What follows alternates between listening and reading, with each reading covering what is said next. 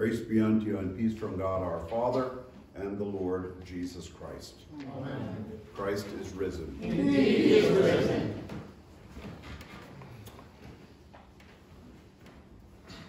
This morning's reading from the first letter of Peter, we are reminded that we are strangers and pilgrims in this world.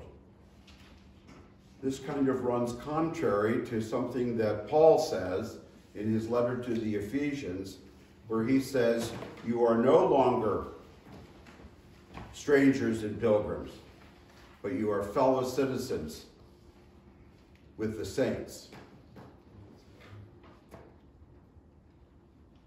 We are strangers and pilgrims when it comes to our relationship with the world, if you hadn't figured it out. We are aliens in a strange land, stranger perhaps today than it has been for a long, long time. In relationship to the church, we are no longer strangers and foreigners. We have come to a place where we know who we are, and we have a sense of belonging, of being part of the body of Christ in this community in Park City, Kansas, the Church of God in Park City.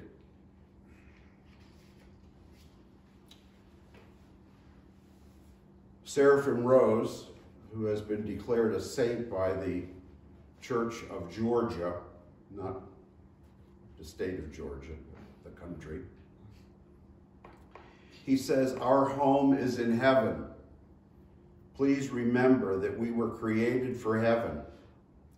Our whole life is just a continuous wandering on the way home.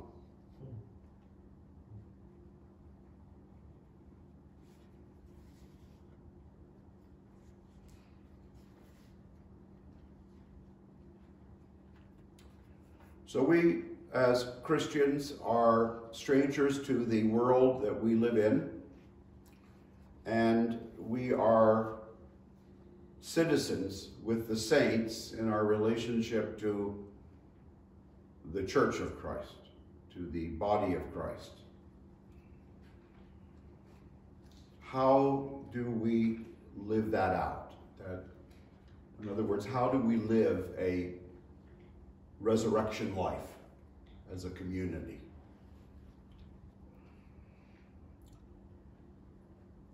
I think a major resource for us in the western rite of the Antiochian Archdiocese is the rule of Saint Benedict.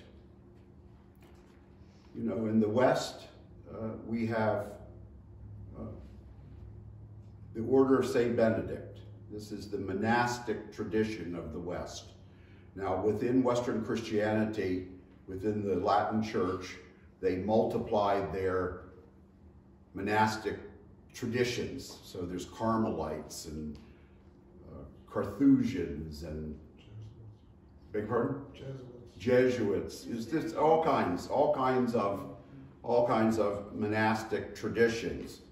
But in classic Western Orthodox Christianity, there is only one type of monasticism, and it is Benedictine monasticism. Just as in the East, there is only one tradition of monasticism.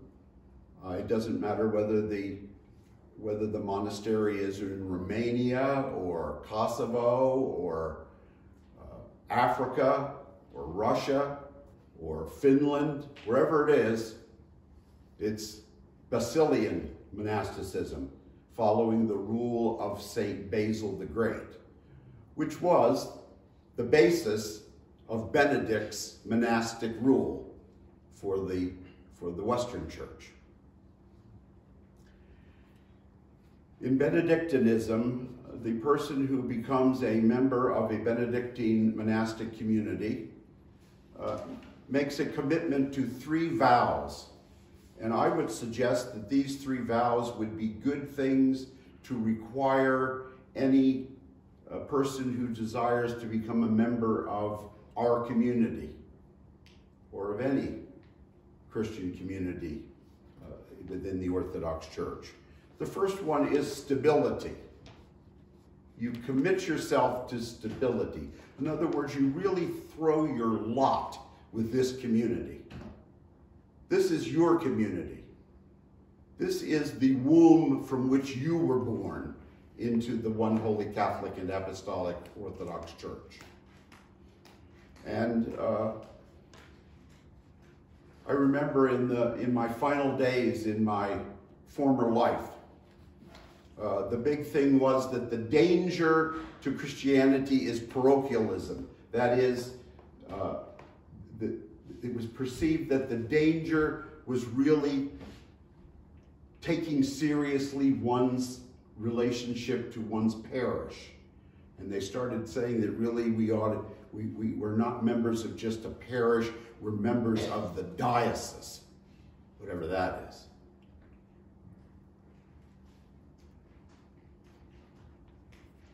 Each and every one of you are members of this community. This is the body of Christ in Park City, Kansas.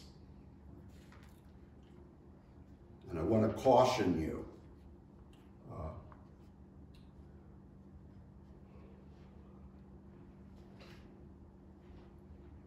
If you really are committed to this community, and that you acknowledge that this is the place through which you came into the faith of the Orthodox Church, that then it makes no sense to wake up on a Sunday morning and just say, I think I'm going to go to St. Mary's today. St. Mary's isn't your church. It is not your community. St. Michael's is your community. Now, if your brother-in-law goes to St. Mary's and they have a baby and the baby's being baptized this morning, then you ask for a blessing from your pastor. I want to absent myself from St. Michael's this morning to go to St. Mary's because my nephew is going to be baptized. And I'm not a mean person, and I'm going to give you a blessing to do that. But if we commit ourselves to this community, that this is where we're going to work out our salvation in fear and trembling, then this is where you do it. It's not going to happen if you just flit around. It's here that you have made a commitment to work out your salvation. The second thing that Benedict had the monks or nuns who became part of the Benedictine community to commit themselves to is fidelity to our way of life. Fidelity to our way of life. Now, what are some of the things that comprise our way of life in this community that are different from the way of life of another community? Well, the first thing is liturgy. Our liturgy is different than the liturgy of the other Orthodox churches in this town. And I reject, and I have academic credentials that give me the authority to reject the notion that the only way that the Orthodox faith can be conveyed to you is through the Byzantine liturgy. That is not true. That is a misunderstanding of the church. The church has never had one universal liturgy. Never. Every particular culture had its own expression of worship. They were all the same, they were just different because we're different. than some other community. If you want to deepen your spiritual life in terms of involvement in the liturgy, then learn about our liturgy. Immerse yourself in our liturgy. Acknowledge the fact that our liturgy goes back to earlier than the 6th century. It is based on the oldest liturgy in Christendom, the liturgy of St. Peter, which is the basis of the liturgy of St. Gregory, which is what we use to worship.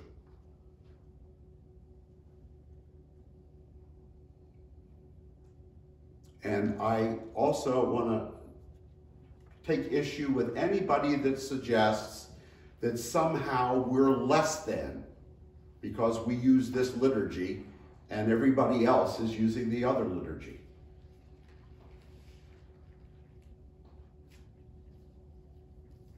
This saint right here, St. John Maximovich, you know what he said: never, never, never let anybody tell you that you have to be Eastern in order to be Orthodox. So I don't want anybody to tell me that the only way that you can deepen your spiritual life is to deepen it through the Byzantine liturgy.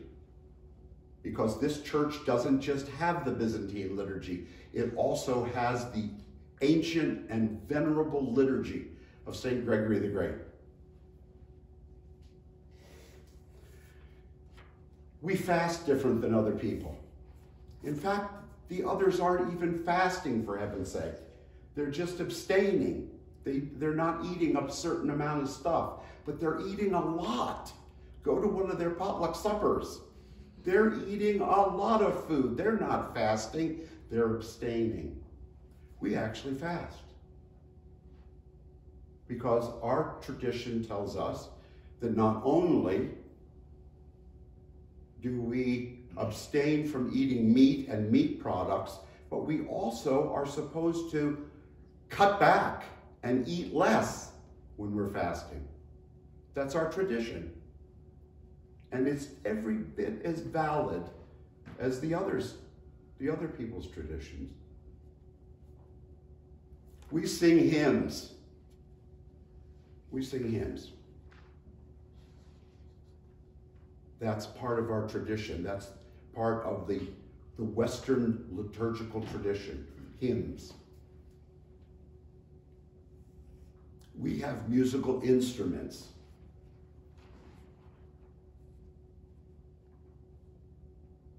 We have an organist and we have an organ.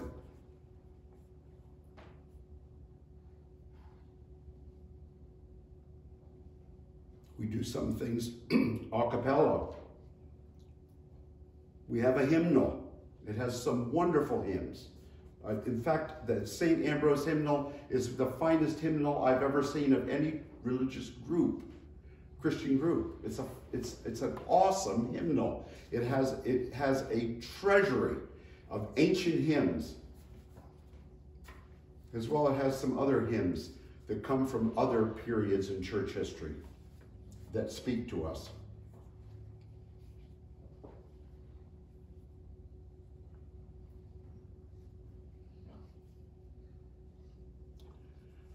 So fidelity to our way of life is important.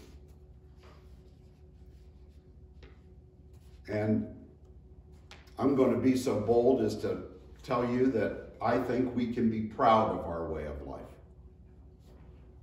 And I don't want anyone to disparage it.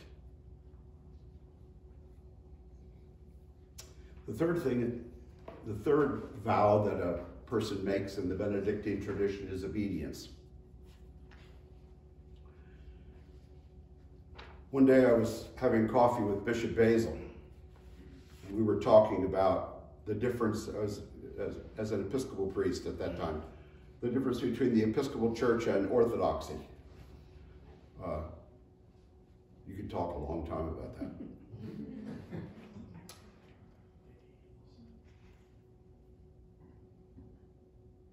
But we got down to talking about what do you promise when you become an Episcopal priest, you know? And I remember I knelt over the stone that was over the crypt of Samuel Seabury, the first Anglican bishop of America. I mean, that has to count for something, you know? It's pretty remarkable. He was down there, Samuel Seabury. And I knelt before a desk and I signed a document that said I was going to follow the doctrine, discipline, and worship of this church, and that I was going to obey my bishop. And Bishop Basil laughed and said, "You're never going to be told to obey your bishop. You're going to obey the canons of the church, which you are required to keep as well as your bishop. So if the bishop asks me to do something that is in accordance with the canons of the church, I have an obligation to obey it. But if he asks me to do something that is contrary to the teaching of the church and the canons of the church, I have an obligation to say, wait a minute, I'm not going to do that."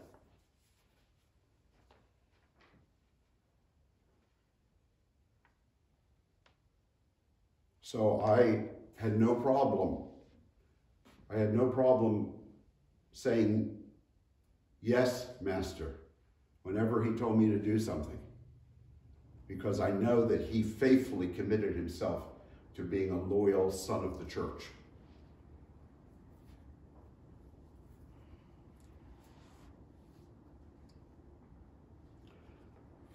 So we need to be obedient to Holy Scripture. We need to be obedient to the canons of the church. We need to be obedient to the customs and the way of life that we have embraced in this community. That's part of being an Orthodox Christian. Orthodoxy isn't a do-your-own-thing religion.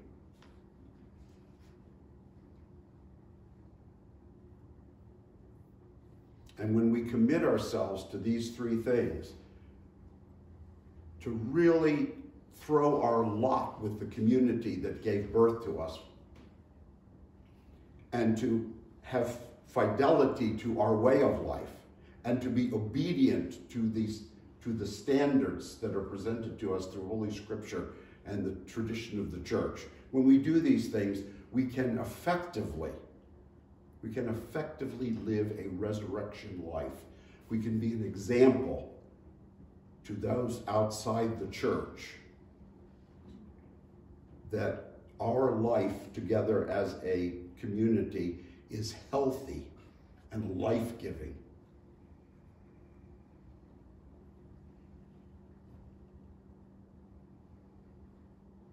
So I don't know about you, but when I look at the world around me today, I have no problems in saying I am a stranger and a pilgrim and an alien, because we're going down a trail I'm not willing to go down. But I also know that when I come to this place, when I share in worship together with you, my brothers and sisters in Christ, that I do not feel like a stranger. I do not feel like an alien. I feel that I have come home.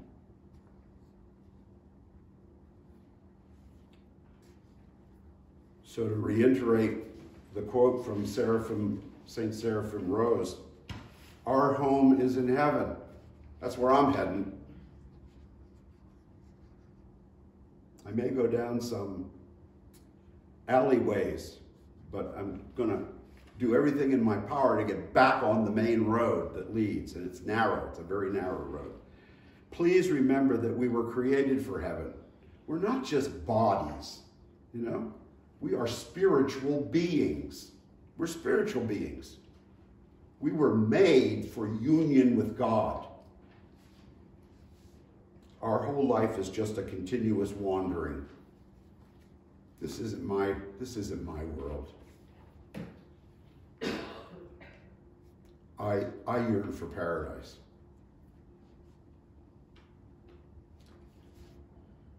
And I commit myself to journey with each of you as we make our way home.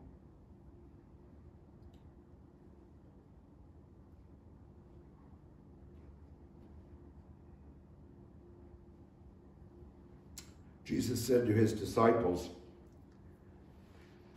"Let not your heart be troubled. Believe in me and believe in God and believe also in me. In my Father's house are many mansions. If it were not so, I would have told you. I go to prepare a place for you."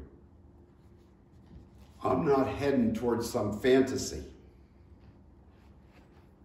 I'm not heading towards some unattainable utopia. I'm heading towards a place that's prepared for me by the one who gave his life for me. And I rejoice that you are on the way with me.